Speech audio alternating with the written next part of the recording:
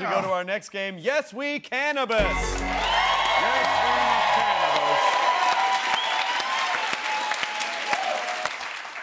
President Obama sat down with Vice News to send a strong message to young Americans. Naturally, the topic of marijuana came up. Take a look. Young people, yeah, I understand this is important to you, but yeah, you should be thinking about climate change, the economy, jobs, war and peace. Maybe way at the bottom, you should be thinking about marijuana. Okay, Baracko buzzkill. So in honor of POTUS's thoughts on marijuana, comedians, I want you to come up with as many presidential strains of weed as you possibly can. I'm gonna put 60 seconds on the clock and begin. Yes, Erinn Hayes. James K. Toke. Points.